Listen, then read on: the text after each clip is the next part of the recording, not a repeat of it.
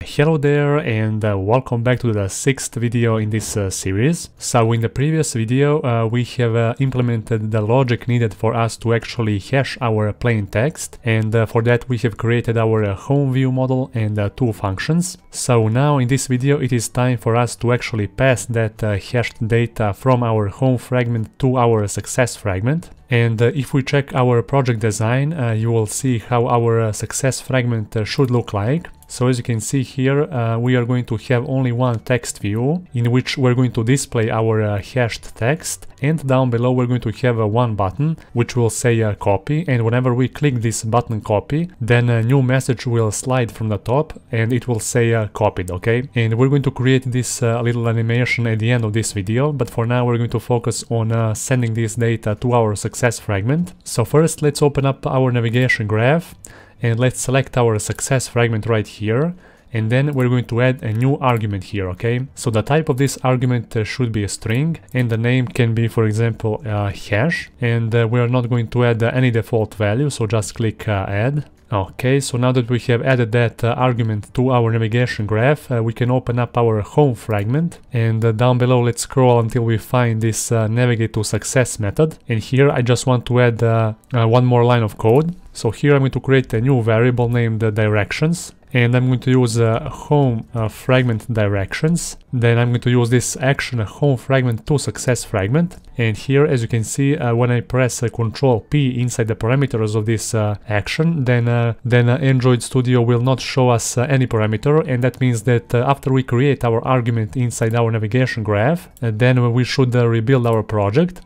So let's rebuild that, and now after that we should be able to see here a new parameter. Okay, so now as you can see, when we press Ctrl P, we're going to see that we need to add here one hash of a type string. And we're going to get that hash from the parameters of this navigate to success function. So here I'm going to type hash of a type string. Okay, and here I'm going to pass this hash. Okay, so now instead of calling this get hash data function right here, we're going to cut this part of the code, and we're going to place that inside the parameters of this navigate to success. So now the return type of this get hash data will be the actual hash, and then we're going to basically get that hash value, and we're going to pass that to our success fragment. So now whenever we navigate from our home fragment to success fragment, we're going to pass this hashed value as well. Okay, so that will be all for this home fragment.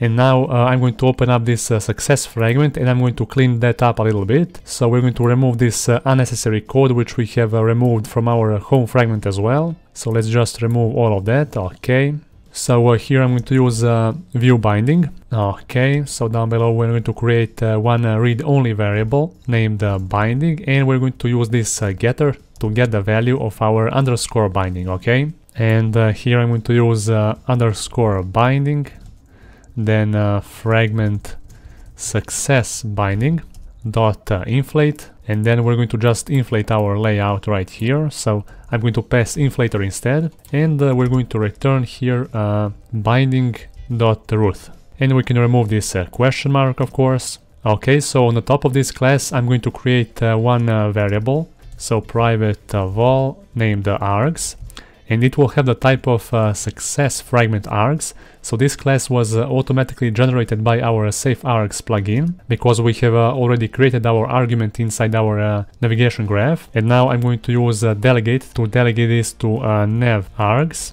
Okay, so now basically we're going to get the value which we have passed from our home fragment to our success fragment, and we're going to log that value. So I'm going to just use log.d. I'm going to write here success and then args.hash, so we can log the actual hash. Okay, so now let's run the app and let's check that out.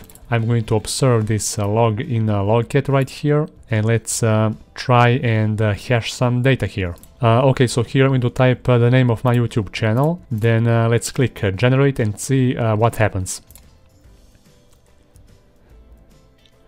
Okay, so our application just crashed, and this error says that required argument hash is missing and does not have an Android default value. So it appears that we need to add a default value for our argument. So let's get back to our navigation graph, And here for this argument we're going to add the default value, and default value can be, for example, empty, okay, with a capital letter E. Alright, so now let's run the app and let's see if everything is gonna work just fine. Okay, so let's repeat the same thing here.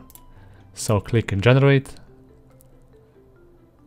And now when we open up our success fragment, then we're going to receive here empty. And okay, let me just check our home fragment down below. Okay, so it appears that I have forgot to pass these directions inside this navigation controller. Okay, so I'm going to remove this action from here and I'm going to pass these directions. And now everything should work just fine. So let's open our logcat, let's open up our emulator, let's type here the same thing, click generate. And now when we get to our success fragment, then we're going to receive our hashed value. And now it works perfectly fine. Okay, so the next thing which we need to do is to actually design our success fragment. And now we're going to do that. So let's open up our layout file for that. So fragment success, okay. So the first thing, we need to add one text view. And I'm going to connect that text view to a parent left, right, and the top. And I'm going to add one button down below.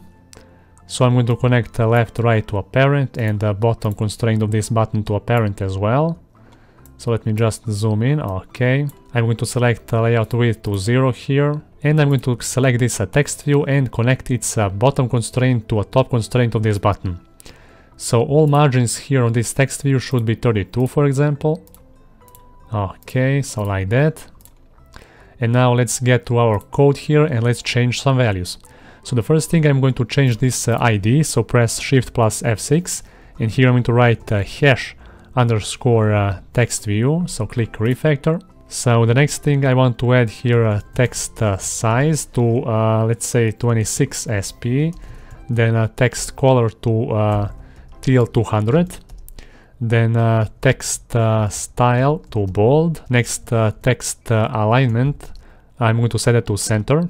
Layout width, I'm going to set it to 0 dp so it can match the constraints here. Okay, so this is how our text view should look like. And next I'm going to design this button down below. So before that I need to add one more icon here in our drawables directory. So let's add a new vector asset and I'm going to choose here a new icon. So let's type copy, okay, so this one. I'm going to change its name to just simple as IC copy, click next and finish. So the ID of this button should be changed, so press Shift plus F6 and let's change this to copy underscore button, click refactor, and here I'm going to write copy, and let's extract this string to our strings XML, so press Alt plus enter, then enter and enter. Here let's select text style to bold, text size to 16 SP, for example. Here a background tint can be blue. Okay, so just the same as our first button. Next I'm going to add here an icon. So I need to use app icon. Okay, so this attribute. And here I need to specify drawable / IC copy. So the height of this button can be 70 dp. And I'm going to add here margins to each and every side to 16. Okay, so the same as in our previous example. And now we need to basically move this icon on the right side to basically be a little bit closer to our text here. And for that we're going to use a padding attribute. So I'm going to specify here a padding start and a padding end to 140. Okay, padding end 140. So I have basically experimented with those numbers to find the perfect one. Okay, so now our button looks even better. Okay, so for now let's go to our success fragment, and here instead of logging this hash, I'm going to use binding dot hash text view, and I'm going to set its text from our arguments. So let's use args.hash and let's run our app again. So now we should be able to see this hash value inside our text view. So let's type here the same thing, click generate, and there we go. So now we have displayed this hashed value inside our success fragment. So the next thing which we need to do, we need to create the logic to basically copy this value when we press this copy button, okay? So after we create that logic, we're going to create animation which will slide from the top, and that animation should show us a simple message that says copied, like we saw earlier in our project design, so as you can see here. So this message should slide from the top slowly, and we're going to create that animation a little bit later. Okay, so inside our success fragment, I'm going to create on-click listener for our button. So binding.copy button set on click listener, and here I'm going to create a new function on copy clicked. So let's press Alt plus enter and let's create that function. And here inside I'm going to create a new function as well, copy to clipboard, and this function will take one parameter, and that is a simple string value, and that string value will be our hashed value. So let's use our hash from our arguments and let's create this function. So here I'm going to create a new variable named clipboard manager, and I'm going to use a require activity to get the access to this system service, and here I'm going to pass context.clipboard service, and I'm going to cast that to a clipboard manager. So down below I'm going to create a new variable named clip data, and here I'm going to use a clip data class, then its method new plain text, and here we need to pass two parameters. So the first parameter is basically the actual description of this text which we're going to copy, and I'm going to write here encrypted text, and as a second parameter we need to basically pass the actual value which we need to copy to our clipboard, and that is the actual hash from our parameters. Okay, and finally we need to call our clipboard manager, and we need to call this set primary clip, and we need to pass a clip data. So now whenever we press our copy button, we should be able to copy to clipboard this hashed value. So let's test that out. Okay, so here I'm going to type here the same thing, click generate. So now when I press this copy button, we're not going to see any message or a snack bar, but even though we are not going to see any feedback from that button, let's test and see if this value will be actually copied to the clipboard. So click copy, and now let's go to home, and for example let's open these messages, and let me just type here or long click and click paste. And now you will see that basically we have successfully copied to clipboard our hashed value. So that function is working perfectly fine. And there is one more thing left to do here inside this success fragment, and that is actually creating this animation or this message from our project design. So the first thing which we need to do is to actually design this little message, and for that we're going to create a new layout file. Okay, so inside our layout directory here, I'm going to create a new layout resource file, and here the name of this file can be copied message. So click OK. Alright, so the root element here will be constraint layout, and inside this layout we're going to add just two views. The first is the actual view, so let me just find that right here. So view, let's add that right here. Let's connect all those constraints here to a parent.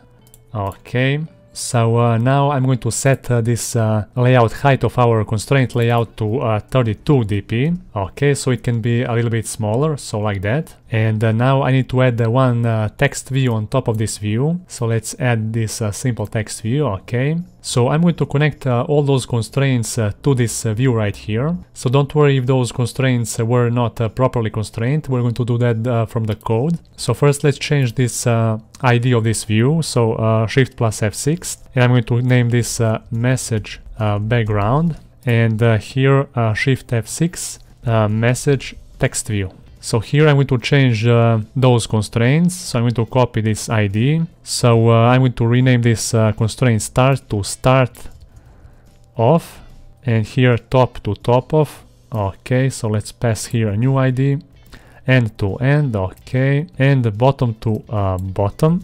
Okay, so now our text view is totally constrained with our view here, which is the exact thing which we wanted. And the next I want to add a background color to our view. So let's add a background attribute, and let's specify this color blue. Okay, and down below I'm going to change this text to say copied, and this exclamation mark. So I'm going to change this text color to be white, Okay, so now it looks even better. So now basically we're going to include this layout file inside our fragment success layout, but there is one more thing which we need to change here. So as I already mentioned, we're going to create an animation where this copied message will basically slide from the top of this screen. So now what we need to do, we need to place basically this message outside of this screen. So later when we create the animation, that this message can slide from the top, okay? And basically from the outside of the screen. So for that I'm going to select this message background, and I'm going to set its bottom margin to 65. So now you will see that basically this message now disappeared on the top outside of our screen. And the reason why I have chose this 65 is because the actual height of our message background is 32, and when we double that value we're going to get 64, but just to be sure I have typed here 65, so now we cannot see basically this message on the screen. So now that we have designed that, we can go back to our fragment success here, and right here I'm going to search for include. And I'm going to add that right here, and from here I'm going to select this copied message layout, so click OK. So I'm going to set its layout height to be 32 dp. Okay, so like that, and let me place that here on the top. So let me connect left, right and the top constraint to a parent. So here margin should be 0. Okay, and now I'm going to connect this text view top margin to this new include view right here. So let's remove this constraint, and let's add here a new constraint to bottom of this include view, okay? And here also let's add a 32 margin, okay. So after that let's open up our success fragment, and here I'm going to create a new function, so private suspend function. So I'm going to use suspend keyword because we're going to use a delay function from coroutines. So let's call this apply animations. This function will have no parameters, and here I'm going to call binding.include.message background. Then I'm going to add this animate method, and then I'm going to call translation y. So translation y, okay. Here I'm going to pass ADF, and duration can be, for example, 200, equals 200 milliseconds, okay? And after that I'm going to call binding.include.message text view, and here I also want to animate translation y, and the value should be the same, so ADF, duration can be the same, so 200 milliseconds. So after that I want to add a delay here of 2 seconds. And now I want to add basically the same animations, but this time I'm going to change their values to -80, so I can animate back this copied message layout to its original place. And here duration can be a little bit longer, to for example 500 milliseconds. Okay, so now I'm going to call this apply animations function in this on copy clicked, but of course we need to add a lifecycle scope here, so I'm going to add a lifecycle scope to launch a coroutine, and here I'm going to pass those two functions. And of course at the end I just need to override on destroy view here to avoid memory leaks, so just set underscore binding to null. Okay, and now let's run the app and see if this message will actually show up. Okay, so let's type here the same thing, click generate, and now click this copy button, and then you will see that this animation or our copied message layout will appear from the top, and it will disappear back within 500 milliseconds. So basically in this animation we have specified that we want to show this layout in a duration of 200 milliseconds, and we want to hide it in a duration of 500 milliseconds. So as you can see, it works perfectly fine. And that's how you create this animation. Okay, so that will be all for this video. And in the next video we're going to finalize this project. We're going to add the actual splash screen and maybe fix a few things. So that's it for this video.